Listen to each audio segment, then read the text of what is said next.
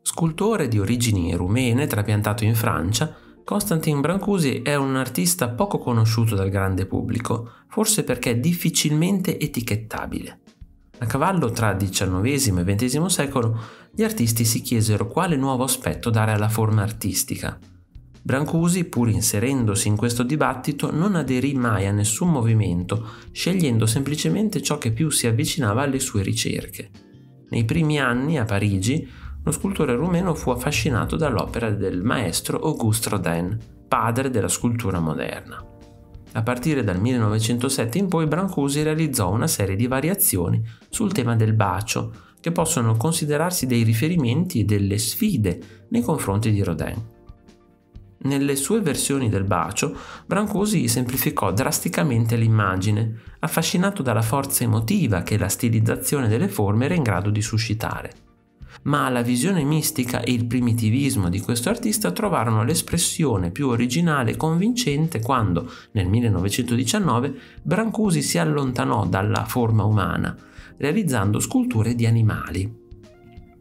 In particolare colpirono l'interesse dell'artista gli uccelli, o meglio un uccello. Maiastra, creatura mitica nata dalle leggende della Romania. L'uccello è rappresentato con il collo e la testa protesi verso l'alto, il becco è appena schiuso mentre sta cantando la sua meravigliosa canzone che, secondo le credenze popolari, aveva poteri miracolosi.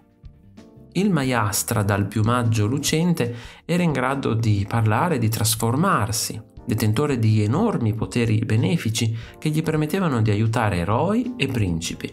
L'opera che vedete qui fa parte di una serie composta da una trentina di riproduzioni del Maiastra.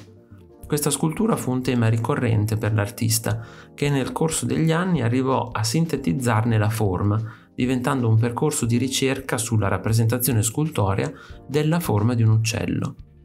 La versione, conservata alla Tate, è in bronzo ed è anche la prima opera in cui Brancusi introdusse la lucidatura di questo materiale, per evidenziare il suo naturale colore dorato. A parte la bellezza dell'effetto, ciò aiuta a rendere immateriale l'oggetto. Questa forma liscia e scintillante sembra quasi un missile pronto a decollare, forma in netto contrasto con la pesante base di pietra grezza su cui sono scolpiti in rilievo due uccelli piuttosto simili al Maiastra, con la testa e il collo arrotolati come molle. In origine la statua era collocata su una lunga colonna lignea che ne aumentava lo slancio verso l'alto. La distanza creata tra l'uccello e il terreno non faceva che aumentarne il potere mistico. Se ti è piaciuto il video, iscriviti al canale, lascia like e condividilo con i tuoi amici.